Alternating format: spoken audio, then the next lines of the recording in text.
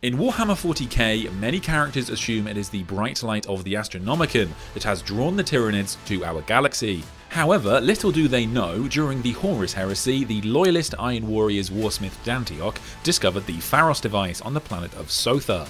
As the Ruin Storm had cut off communication, Rabute Guilliman had this turned into the Pharos beacon, so that the loyalist forces could make their way through to him. However, eventually the Night Lords tried to take the beacon for themselves. In the ensuing battle, the warsmith sacrificed himself, overloading the beacon so that the energies would disable the Night Lord ships and allow the loyalists to win.